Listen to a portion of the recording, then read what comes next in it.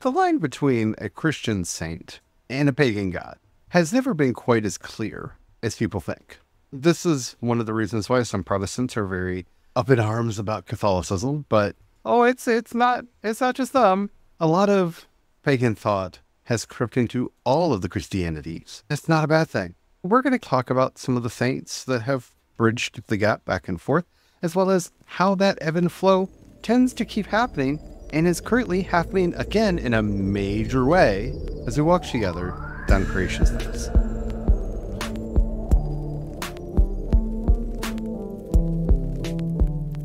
Hello everyone, my name is Charlie. I am a Christopagan Druid and priest of Bridget. Hello everyone, my name is Brian. I am Christopagan Druid and sous chef to the Dagda. Today we're going to be talking about saints, which I love talking about saints. We're going to be talking about gods, and we're going to be talking about this kind of ebb and flow and how we can do it in our own life. Because you notice we always say the word Christopagan because, I wrote an entire Christopagan manifesto. In fact, I wrote 2 of them. You can find them over at wisdomscry.com. You can also find them over at creationsfast.com if you want to dig deeper into the topic of what is a Christopagan. Before we get into all that, if you haven't already, don't forget to like, subscribe, follow, whatever the terminology happens to be on the app you're currently listening to us on. We do original Christopagan and Druid episodes 5 days a week, Monday through Friday. And you don't want to miss anything because we got a lot of stuff coming in the future. So I'm not going to go through the long definition of Christian and pagan and Christopagan. I have done that on previous episodes. If you want to do a deep dive into that, we've done those. So you can check that out. I think it's very important to make a distinction here between folk religion and let's call it clerical religion, because technically up the Reformation and a ways into the Reformation, so we're talking about like the 1600s, people were only religious if they had taken holy orders. The only technically religious people in Europe were priests, nuns, monks, friars, and the lot. If you were not a priest, a monk, a nun, you were not religious. This is where you will hear this terminology about the priesthood, the clergy, and the laity. Yeah, the laity was everybody else. Maybe if they were lucky, they would find a point in their life where they would go and join a convent or a monastery.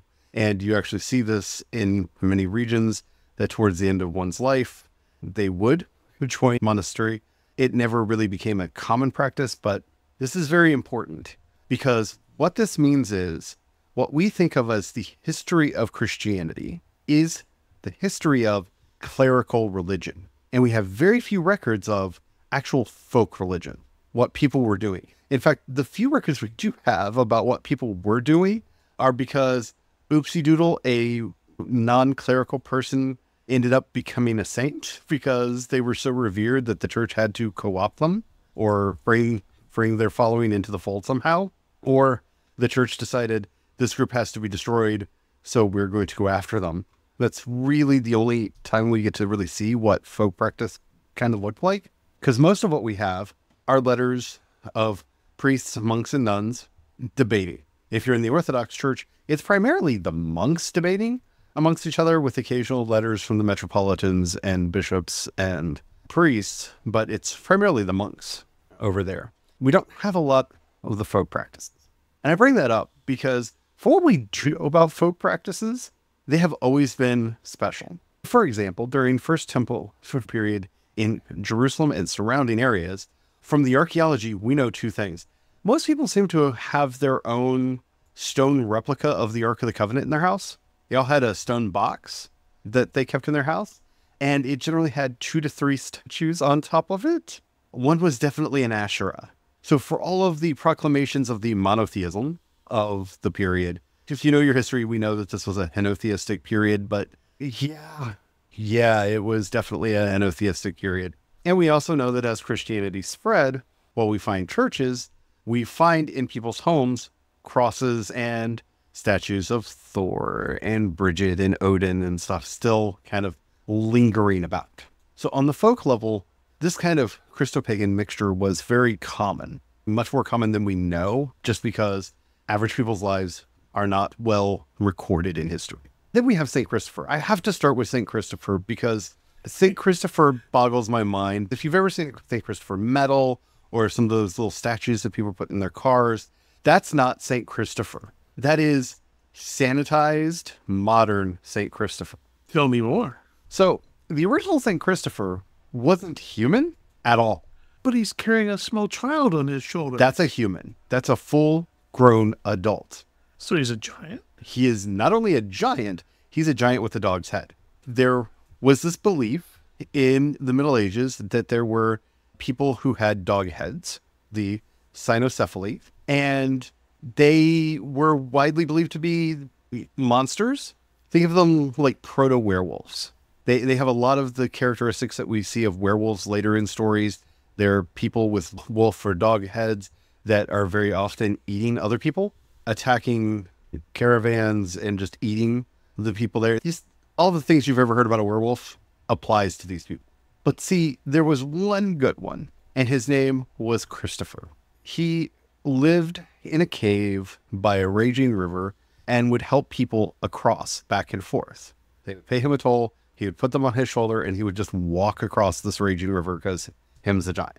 He would carry people back and forth, and he even rescued some people who had fell in the river and almost drowned, and he, really good guy, this dog-headed giant man, Christopher.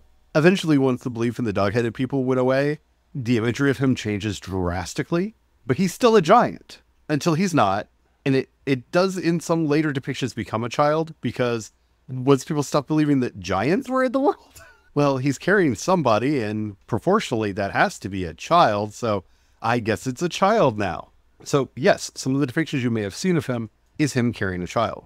Now, I cannot prove at all that St. Christopher is connected to any earlier European mythos at all. He's like Krampus. He's something that shows up and does not appear to be connected to anything. By the way, anybody who tells you that Krampus is connected to old pagan lore is lying to you. That's a Nazi lie that was created in the 1930s by them. So don't repeat their propaganda. Thank you. There's no historical evidence for that claim. We have no sign of him before, I think, 1700s, maybe 1500s, but that's more the past. But that's neither here nor there. Knowing that there were a lot of Greek characters that were dog-headed heroes, that the whole dogman myth does kind of come from Greek paganism. I'm including him on this list because the dog-headed men stories do come to us from Roman and Greek paganism and then just get adopted fully into Christianity. Like, of course there are people running around that have dog faces. Of course there are dog people. Why wouldn't there be dog people? So that's St. Christopher. I like my saints weird. I really do. And I want to normalize dog-headed giant St. Christopher. He is the ultimate really good boy. When you're mythologizing things and you're thinking about traveling, being in strange places, what would be more comforting than that loyal companion and a giant who's so big and strong will protect from everything bad and scare off bad things? The imagery and all, it does fit, even if practicalities of it is, I love a good cryptid, but that really even stretches for me. 10-foot dog priest. Yeah. Actually, when you look at the proportions, he'd have to be a bit bigger than that. Yeah, probably 15, 20. Yeah, I was trying to shrink him down, but yeah, he's probably more like 15 or 20, because that is probably at least a 5-foot tall person sitting on his shoulder, tiny like that. Because if it's a full grown adult, you know. At least. Yeah. I like my saints weird. What can I say? I also feel like we should do an honorable mention to all of the angels, because for the most part, the vast majority of them were part of the pre-monotheism pantheon. They were Elohim. Yeah. Elohim. A bunch of monks sat around debating, like, well, we had this pantheon, what do we do with them? Avengers assemble. They're not gods, they're angels. They're lesser beings, even though the scripture clearly calls them gods. So, I mean, technically, they're ancient Israelite. A lot of them are ancient Israelite deities.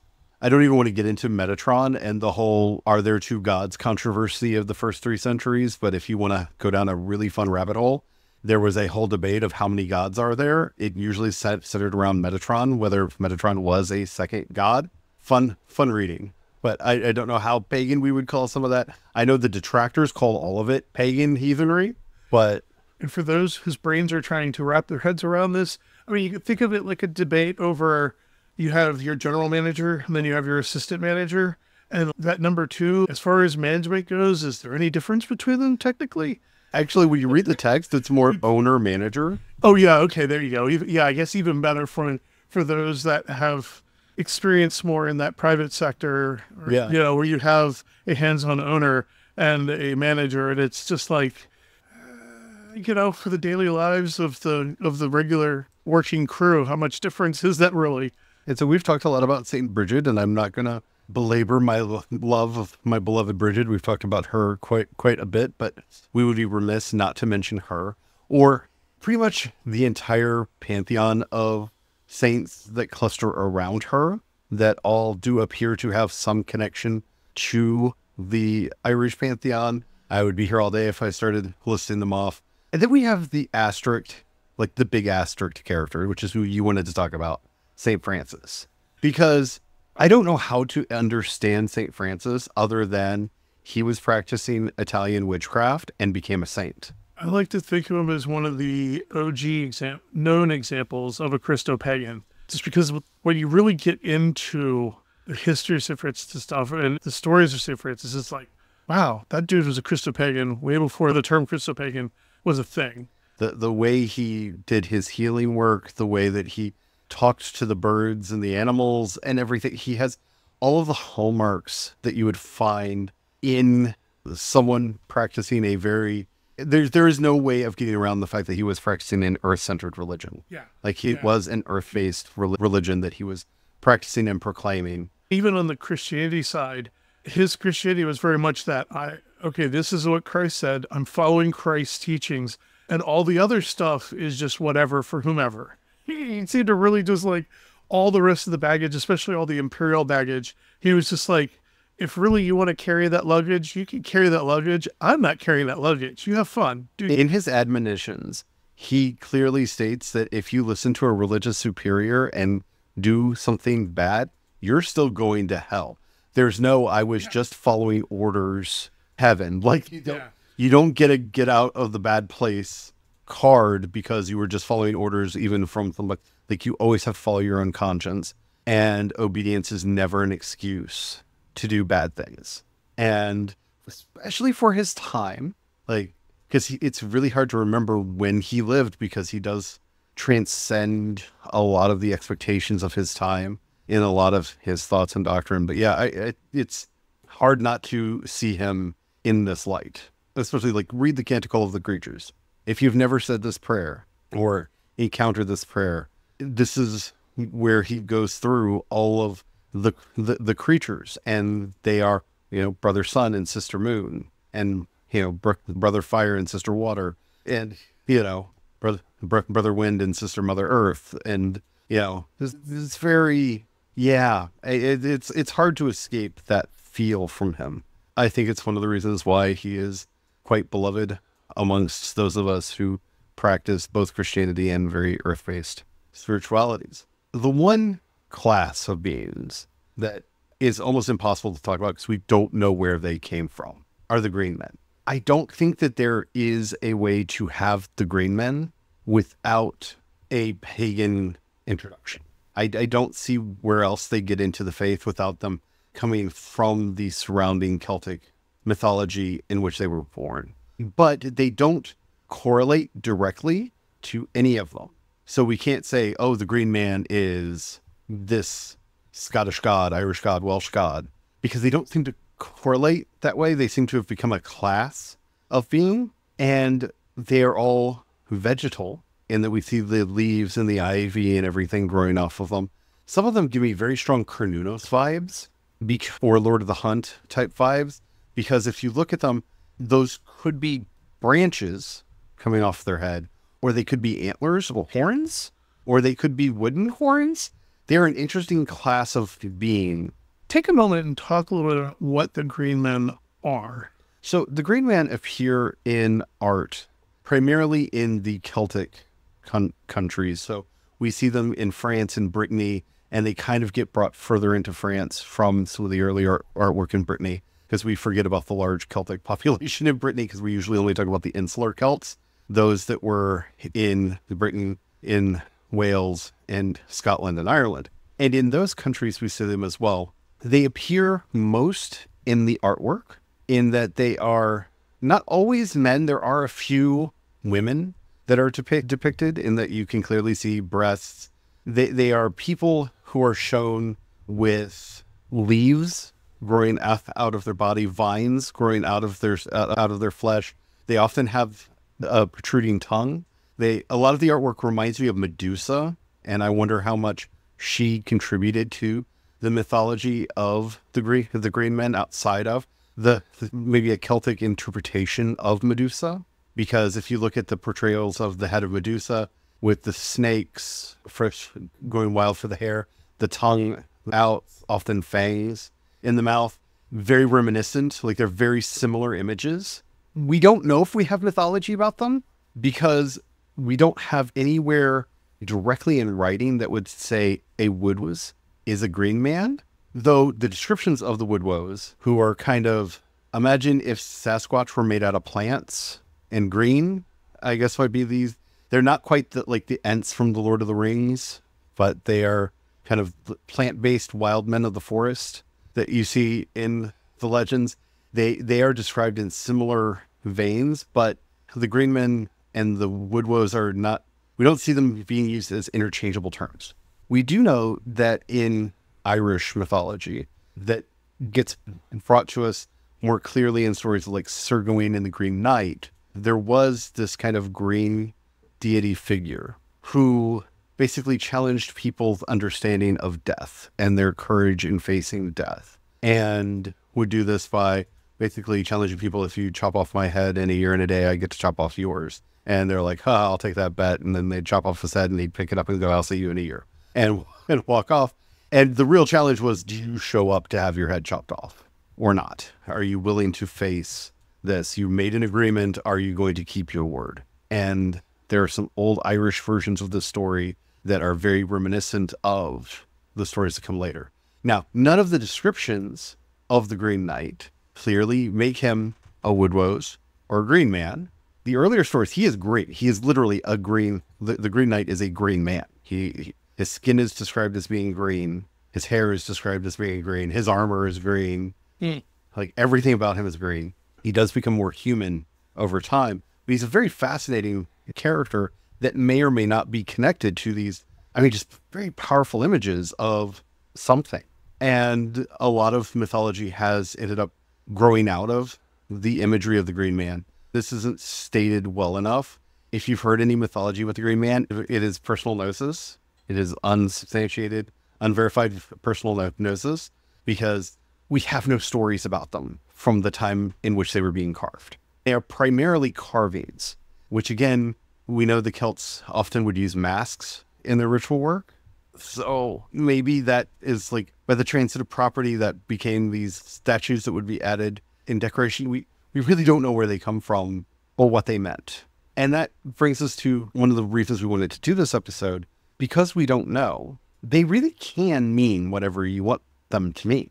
And that is true of pretty much any mythological thing. Like if you want to see all unicorns as evil, that you do you. You know what I'm saying? Because unicorns aren't real. So you can think whatever you want to about them and incorporate them into your active imagination practice or ritual work however you want. We've done episodes on both of those previously. If you want to check out how to work with mythical beasts or active imagination, we've done episodes on both of those. But you really can do whatever you want to with them. Most people today don't need anyone to give them the permission to do that, because we are doing that. The number of people that are not Christian at all that have a devotion to Mary, because Mary's just like that. I know Jewish rabbis that have a deep connection to Mary and to the Black Madonna, and they're not even Christian adjacent. Like they're like, Jesus was an interesting rabbi who lived in the first century, and that's like as far as their thoughts on him go. You know what I'm saying? But Mary's something special. And I agreed, Mary is something special.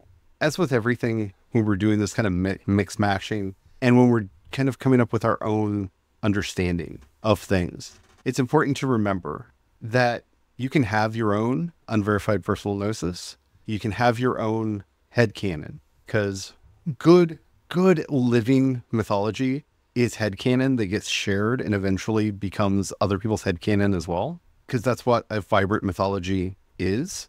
So don't be afraid to share your thoughts with other people, but don't expect anyone else to agree with you. And that's fine. That's how this should work. Like, I have very strong feelings that Danu and the Morgan are the same. Like, these pictures are the same.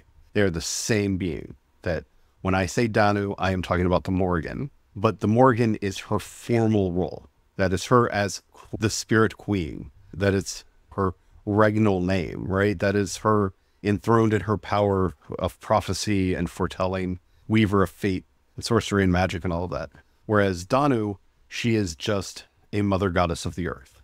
That is her nature. When talking to her as Danu, I'm talking about that mother goddess, that earth mother goddess that flows in the wind and flows in the water. Because Danu comes from the word that means flowing. And so in a lot of ways in my head, when I visualize her, it's kind of like the life stream from Final Fantasy X.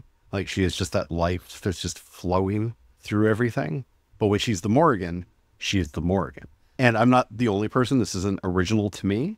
A lot of people tend to have that belief. And eventually, for a lot of people, that just may be, we just say it without any of these caveats that, yeah, Danu is the Morgan. The Morgan is Danu. But that is an evolution of the mythology should that happen because of our experience with this. And if you disagree, if Danu is a completely separate spirit to you, yay. I'm not going to fight you on that. And that's how this has to work. That's how we build this community together, is we have to share and be willing to let other people disagree with us.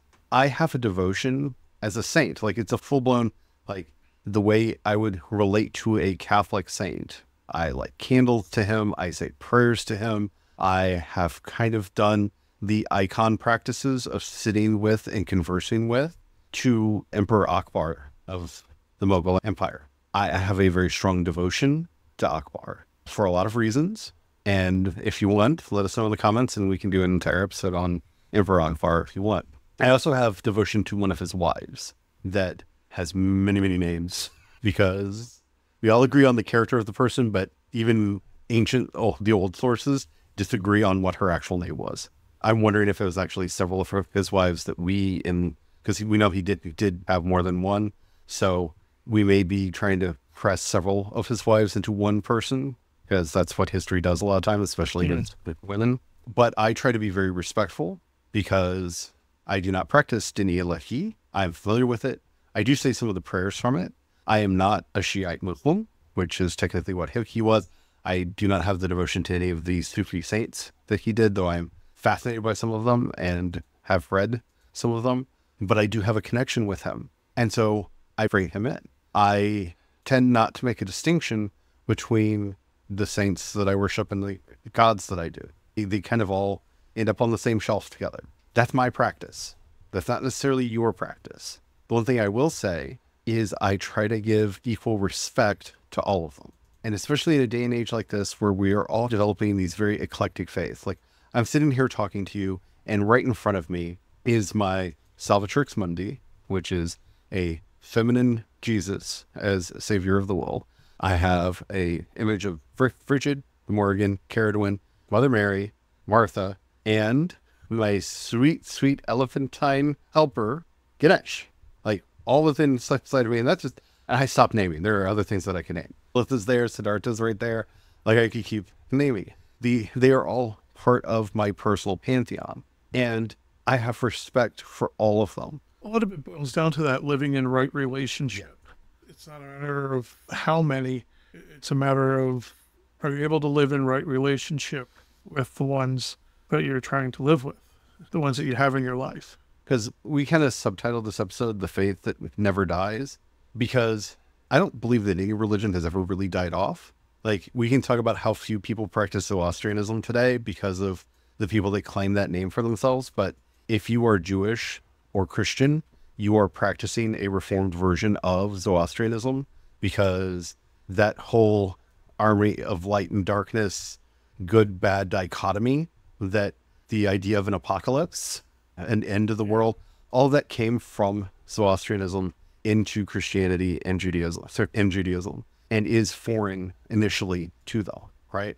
A lot of the angel names that we have, a lot of the demon names that we have are from Zoroastrianism. We need to start having a much more evolutionary idea about religion and spirituality, because none of them really die. They just kind of interbreed and parts live on. Like to all of the Gnostics that are listening to my voice right now, you're all practicing Neoplatonic religion. Like that's Alexandrian Neoplatonic religion. It just got dressed up in Christian words or Jewish words, depending on which version of Gnosticism you're practicing, right?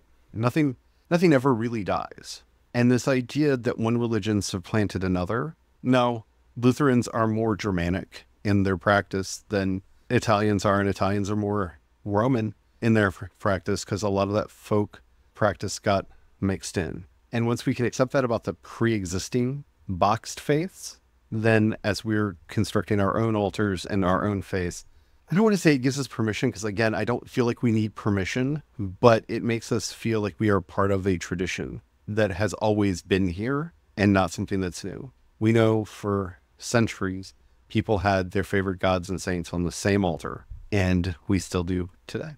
So thank you all for listening. I hope you enjoyed this episode. What non-traditional saints, let's put it that way, do you have on your altar or in your heart? Who do you work with? I would love to know. You leave us a comment if you're listening to us on Spotify or YouTube right there. Or if you're listening to us anywhere else, even if it says that you can leave a comment, they don't tell us. So leave a comment there, because engagement is magic. And then head over to creationspast.com, click on chat, and you can leave a comment there, and we will be able to see it and respond. I would love to know. While you're over there, if you have a few dollars you can pass our way, you can think of joining the membership, or you can support us on Patreon or Ko-fi. I am seed to respond both. And through Ko-fi, you can even do one-time gifts, if that's something you'd be interested in. That money helps us to keep food on our table, a roof over our head, and the power on. So thank you so much to everybody who does that. Y'all are amazing. And know that you actually are in my prayers. I don't like including that as a that I feel like that's weird to add as a bonus. Like I did not become a Catholic priest, but it feels very so Catholic of like, sign for $5, we'll put you in our book of prayer. Yeah. It's so Catholic to me that I can't even say it's a bit, you are in our prayers. If you don't have any money to donate at this time, that's perfectly all right. But if any of our episodes have meant something to you, share them to other people. That helps us out more than you know. And as we're heading out, let's say a prayer to my favorite dog-headed saint, Saint Christopher. Who's a good boy? I'm trying today. Oh, I always want to do that. It's belly rubs for the saint. Belly rubs for the saint. Oh, blessed Saint Christopher, who guides all people through their times of trial into the dangers of life, help us as we navigate through all of the challenges that will be facing us in the next couple of years, and help us to find our way to a good and safe home. Amen. Amen.